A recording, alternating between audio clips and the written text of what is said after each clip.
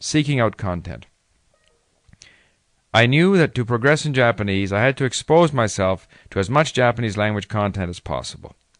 As soon as I could make out some of the meaning, I made a point of always listening to Japanese radio, even though there was an English language radio station in Tokyo.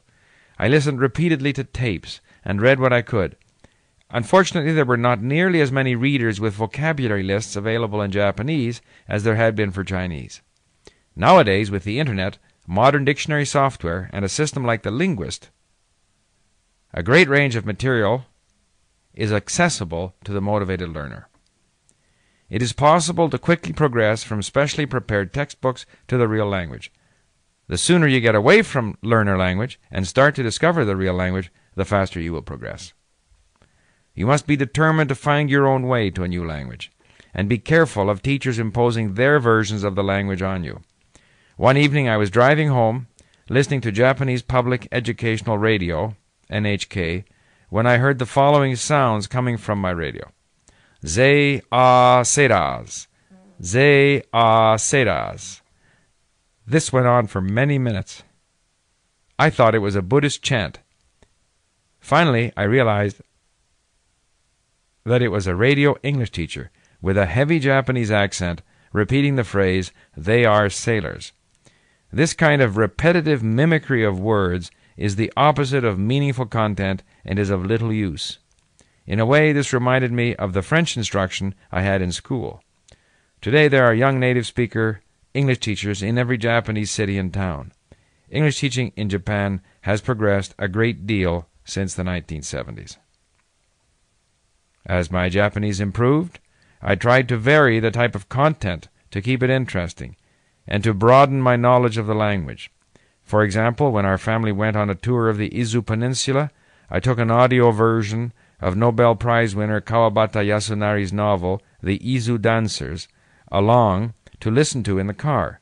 We retraced the route of the itinerant dancing group described in the novel while enjoying the picturesque mountain and ocean scenery of the region. One of the most interesting tapes that I listened to was an NHK product called The History of the Showa Era. This consisted of rebroadcast live radio news from the period 1925 to 1945. Over time, I was able to understand most of it. In my mind, I can still hear certain phrases from radio personalities announcing sports events or political or historical happenings from that period. Today, with the expanded production of audiobooks and ebooks, there's a great deal of authentic content available in many languages to suit the interests of language learners. While reading and repetitive listening are effective in becoming familiar with a new language, genuine interaction with native speakers is always the greatest stimulus and training ground for the learner.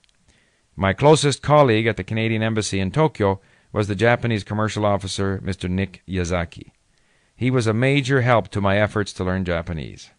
He had the advantage, from my point of view, of being inclined to express himself in a most careful, painstaking, and long-winded way. I imitated his pronunciation and his favorite turns of phrase. From the beginning, he supported me in my efforts to learn Japanese. He was an important influence on my learning.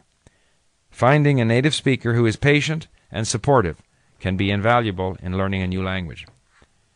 In time, I was able to hold up my end of most conversations. My conversation strategy was to try to keep what I had to say simple and well within my capabilities. I tried to avoid speaking quickly so that my thoughts did not run ahead of my language.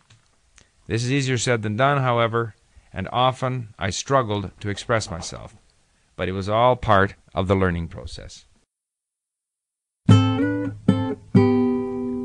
TheLinguist.com, The Power of Language.